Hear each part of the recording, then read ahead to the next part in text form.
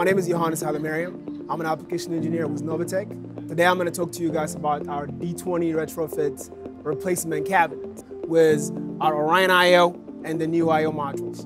The new IO modules are 3U, 19-inch rack. It's got 4 cards in there.